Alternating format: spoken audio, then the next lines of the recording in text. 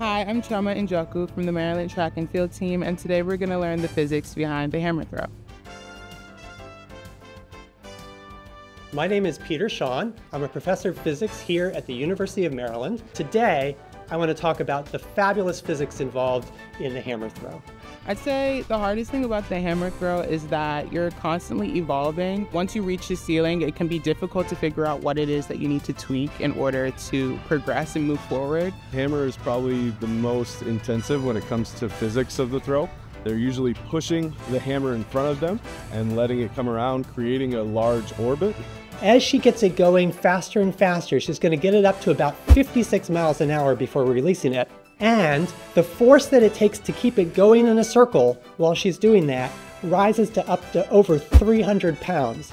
So at that moment, just before she releases it, she has to be pulling on that cord with over 300 pounds of force. You can see how while she's pulling it inward to keep it going in a circle, that's the centripetal force, she's also getting the hammer faster and faster. Later in her throw, she's tilting the circle so that when she releases it, it flies up at an angle. And that's what's going to give her the distance. You can really see how the hammer is pulling on her with that same 300 pounds of force.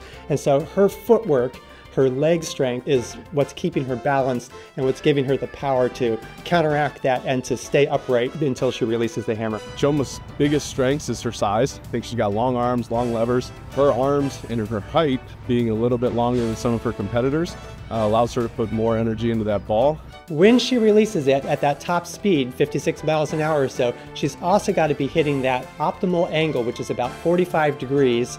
You can also see that when she releases it, it's when the hammer head is beside her. And that's because that's the moment when it's traveling forward and up at an angle. Because once she lets go of it, it gets simpler in that Newton's laws with gravity determine its trajectory after that. It's going to be pulled down by gravity, that's going to give it its arc. It's going to be slowed down a little bit by air drag, but not a whole lot. So that's what's going to give it its range and the ultimate distance measurement.